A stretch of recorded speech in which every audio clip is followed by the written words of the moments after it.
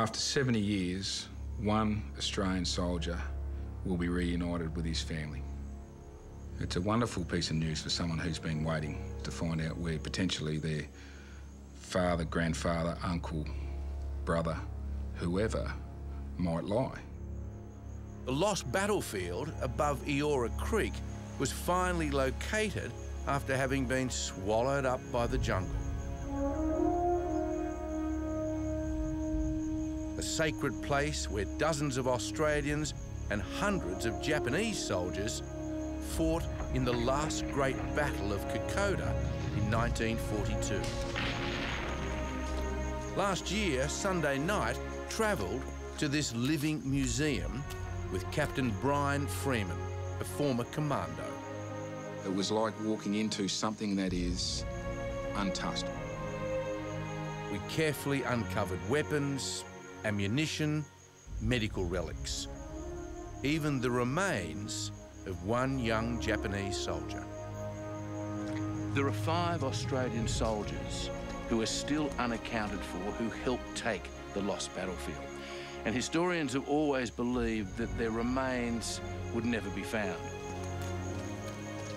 And now, a year after our visit, almost 70 years after the battle, Kokoda has given up more of its secrets.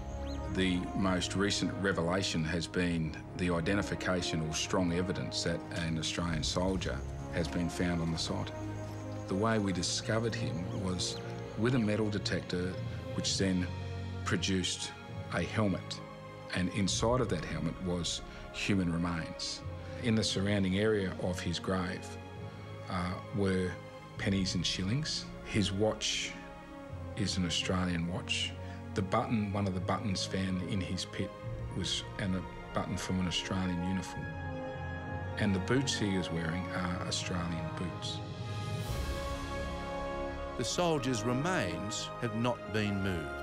They're still in the same spot where he was found. Finding out who he is will now be up to an archaeological team. Forensic scientists will return to the site probably next month.